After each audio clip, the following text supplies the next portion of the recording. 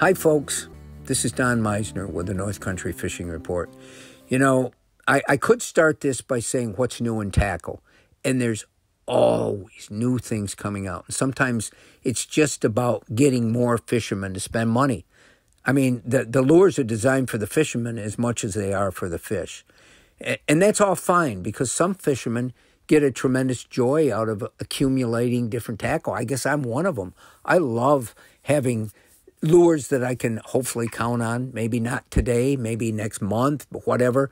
But there's another thing that I think you should be aware of is that because of technology and because of all the information that's out there, there's some really neat new stuff that's being developed and on the market right now. One of the things, there's a company called Z-Man, and they make, basically, their basic claim to fame is they use a type of plastic that's unlike other plastics in that it stretches and stretches, and you can stretch it out and it won't break. And it's very abrasion resistant. So when you use these plastics, you can use the same one over and over and over and over. But what's interesting is they build a lot of small baits. And for this year, they've got a brand new sort of line of soft plastic baits that are half as big as the traditional Ned rig baits, which are tiny. These new baits are only, on average, 1.5 inches long, but they resemble all the different foods that fish feed on, like hellgrammites and bugs and little tiny lizards and little tiny stuff like this. But here's what it represents to me. A lot of times, this is the type of food that fish eat naturally, whether it's trout feeding on tiny little nymphs and little flies that we can barely see. It makes up a huge part of their diet. And in the fish that we go after, panfish and bass in particular, especially in our tributaries, a lot of their diet is made up of really small stuff.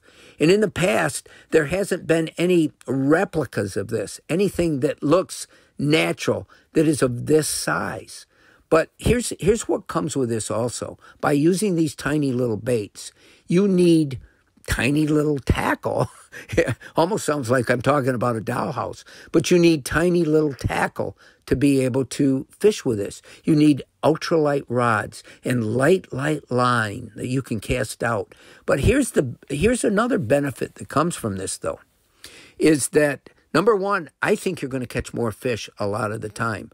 But also, a lot of the fish that you catch are probably going to be small as well as big. You're going to catch a lot of little fish that can't get some of that big stuff into their mouth as easy. But they can feed on these little baits. And so by using light tackle, you can really enjoy the fun of catching these fish. An 8-inch smallmouth bass, which is, by the way, it's too little to keep, but an 8-inch smallmouth, and there's thousands of them in our streams, with a little light 4.5 to 5 foot ultralight rod and 6-pound test, it's going to fight like crazy. You're going to get the joy of seeing that little bass come leaping out of the water. Now, granted, you know, we can reach a point where everything we do is altruistic. It's designed to, in this case, for the benefit of the fish. But, you know, catch and release and protecting them so they don't die. But a part of why we go fishing is for our own enjoyment. And for me, that enjoyment is battling that fish.